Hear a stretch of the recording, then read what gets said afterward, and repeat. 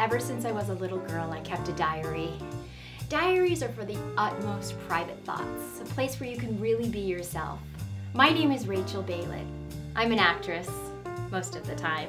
I live in Hollywood and now I write a diary for the whole world to read. Why? Well, because I figured it's time to stop locking away my thoughts. And if I share mine, well then maybe other people will share theirs too. If you can't tell by now, I'm an idealist, an optimist, a dreamer. For instance, I live in a tiny one-bedroom apartment, but to me, it's a castle. I struggle to get any kind of acting parts, but in my mind, I'm a movie star.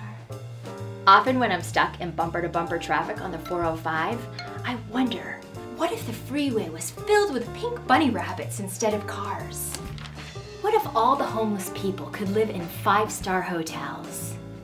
What if instead of global warming, the Earth was regenerating itself? Polar bears were multiplying. And what if oil spills turned into Mr. Bubble Baths? Pollution was turned into Chanel perfume. There was no war, just countries giving group hugs. The world needs now is love, sweet love. No, not just for some, but for everyone. Here you go, little boy, have some money. Sir, would you like some money? Oops, time for me to go to one of my 6 part-time jobs. What do I do? Or more like, what don't I do? More on that next time. But until then, just remember, good thoughts bring good things.